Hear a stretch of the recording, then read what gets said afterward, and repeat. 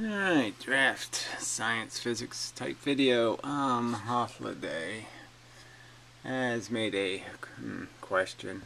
So we're still back on the subject of this relativity issue, and they're not being able to understand the idea of two velocities.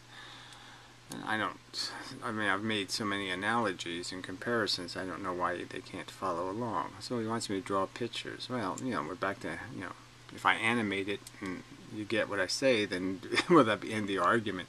Anyway, alright, so this is what they say happens. Spaceship's moving half the speed of light. This is just a reference to time. So this will move as time moves. Hole in the side of the ship, light is shot out. So there's a little photon. There's the first one. So time passes, the ship moves a little bit, time has passed a little, and now there's two photons, and they're lined up nice and perpendicular, and they're going to go straight across the ship. And because they're moving, the emitter's moving, the ship is moving, the hole's moving, and the photons are moving this way. Oh yeah, of course they're going the speed of light across the ship, but they're also moving this way, because photon number 1 was emitted in a different place than photon number 2. You can sort of get that, right? Photon number 1 was heading, let's call this Earth. It's heading for Earth. And photon number 2, because the spaceship moved, is now heading for, like if you look through this hole, you'd see Mars. And then by the time we get here, the third photon, this little fella here, he was shot at Jupiter. But, Earth is way back here now. See? So now you look out the hole. If you want to see Earth, you have to look back here. But you want to see Jupiter, yeah, you'll see Jupiter. And all the three photons are heading for Jupiter now. And then all four photons will all be heading for, yeah, that's right, Saturn. See, time is passing.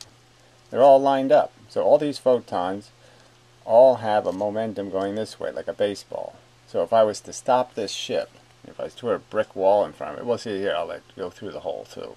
So now we got Uranus or something out here, or Neptune. Well, whatever, Neptune. Let's just say Uranus. Yeah, the Earth is way back here now. So if the light had gone true perpendicular, this is where it should be. But didn't go truly perpendicular. Each photon has the momentum of the ship. So yeah, they're all moving the same speed as the emitter. So they all have this velocity, like a baseball inside of a bus or something, plus this velocity. So they're going the speed of light this way, and they're going half the speed of light this way.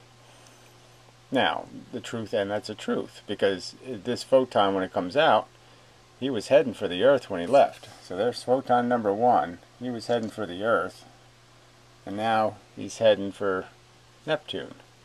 And in a week, he'll be heading for Pluto. Even though he was heading for one thing, now he's heading for a different thing every day. And as time passes and he travels, he's going to keep heading for something different. Because perpendicular doesn't mean anything. Because it's not moving perpendicular. It's moving in an angle, and it's a theta, and it goes forever. And so it's moving that away. It's not moving that away. Anyway, so if I stop this ship, if I just said stop ship, by their theory, since all these photons aren't connected to the ship, just like a baseball, if I put it on the seat of the bus and the bus hits a tree, the baseball flies off the seat of the bus. Well, by their theory, if I stop this ship or I crash it, all these photons will go shooting this way, because they're still going half the speed of light this way. They somehow have momentum. And so if I cut the top of the ship off, and then I stop the ship, the photons will shoot out this way. So they'll be going the speed of light this way and that way, and you'll be able to see it. I mean, it's the same difference. I mean, they're not hitting anything. Once they leave the emitter, they don't hit the hole, they don't hit anything. So it's the same thing they're going to do when they go outside the ship. But you just see it. It'd be so obvious if I stop the ship, you'll just see all the photons going that way, plus the speed of light this way. So they're going half the speed of light this way, plus the speed of light that way. I'm saying that's paradoxical. That's nonsense. Okay. So this is what really happens. Okay, same timing thing. So the first photon leaves, you see through the hole, Earth is perpendicular to the ship. So the first photon leaves, and it's going to go straight. And so it's going straight. It's heading for Earth. This Earth is now moved. And now if you look out the hole, you see Mars. And that's where this photon's going to go, because the emitter's moving. And then the emitter moves some more. This photon's going to Earth. This photon's going to Mars. Now this photon will end up going to Saturn. None of them are going to get through that hole, though. So none of them are actually going to go anywhere. Because none of them are heading for the hole, as you can see. They're all heading straight. They're all going perpendicular at a right angle to the ship. They're all going straight, one direction, the speed of light. One direction, not two directions, one direction, the speed of light. And so on and so on. But the point is this photon will hit Earth. This photon will hit Mars. This photon will hit Saturn. This photon will hit Jupiter. And this photon will hit Neptune. Because they're all moving in straight lines. And they all move, they all go where they go when they were first launched. They don't go two directions. And both observers will see the same thing. A guy in the ship and a guy outside the ship are both going to see the photon crash into the wall of behind the hole. So there's no contradictions, no paradoxes, no mumbo jumbo, no nonsense. So, like I said, I can't analogize it any other way than to say, see, the funny part is if I stop the ship, these photons will make it to the hole then. Because, yeah, the ship's not moving out of the way. I mean, I used the bullet analogy with two steel plates. I've done all I can do to explain this to you. So I don't understand why you need more. So anyway, so I gave you the analogy of now let's just put two holes in the ship, or make it out of glass, I don't care. But two holes, just for simplicity. And this beam shoots always to the same spot. It shoots here and it shoots to Earth, let's say. And it shoots in a straight line. And the ship goes through that beam. So what happens? Well, the ship moves into the beam.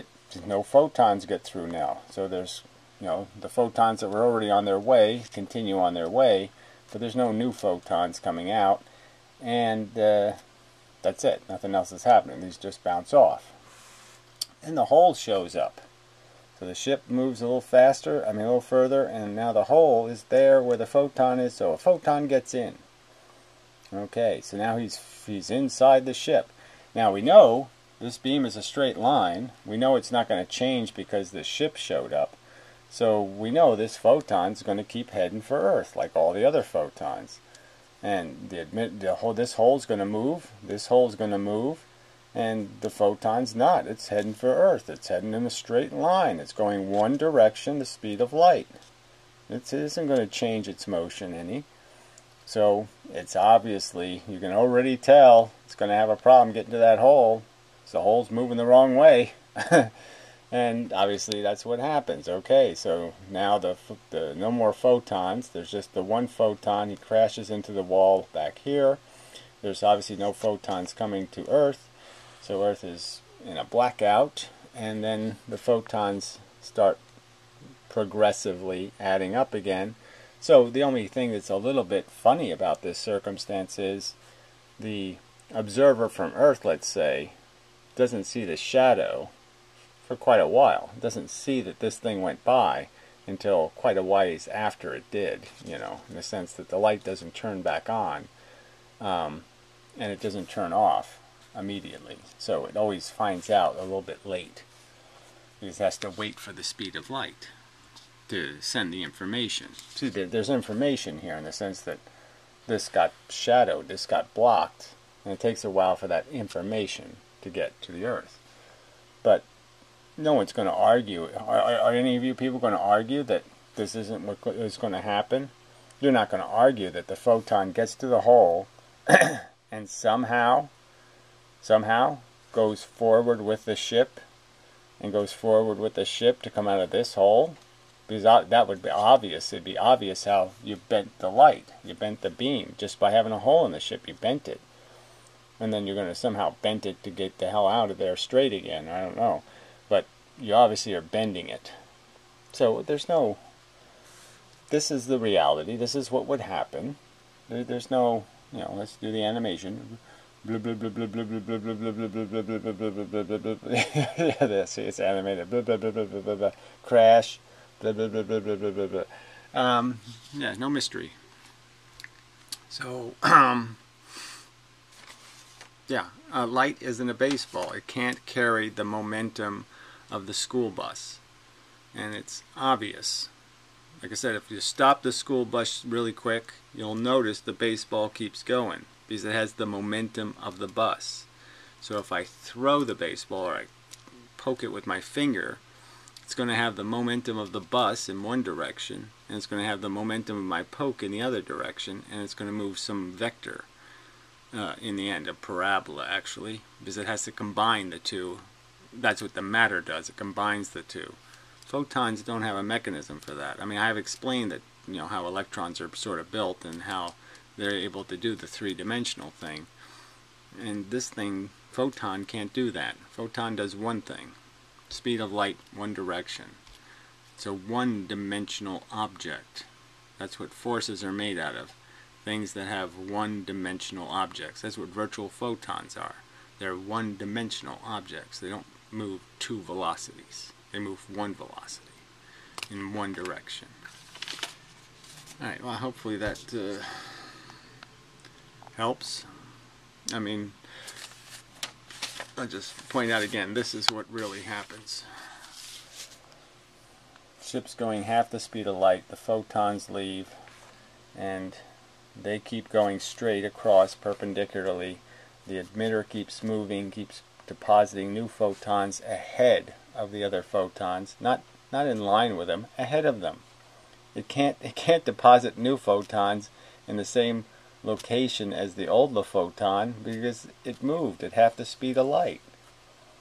How can it move this way to half the speed of light and deposit a photon right behind the one that was way back there? You know, it doesn't make any sense. It can't. This has to be what happens. Alright. So anyway, enough of a video. Look, I mean, this is, like I said, you know, you can believe, if you want to believe time dilation is caused by bent space, it's okay with me. Well, it's not really okay with me, but whatever. And you want to believe gravity is based on bent space, fine. But there's no reason to do this Heisenberg thing. There's no reason to accept this stupid dogmatic statement that you can never tell how fast you're going. Or you can never tell which one of you is moving. I mean, I could have made this a slightly bit more complicated by having two ships pass each other and both of them have these whole things. Because, yeah, you would find out that you can find out who's moving. Because one ship is the ship that's not moving is going to see the light go through the two holes, and the ship that is moving isn't. And that's just the way it is.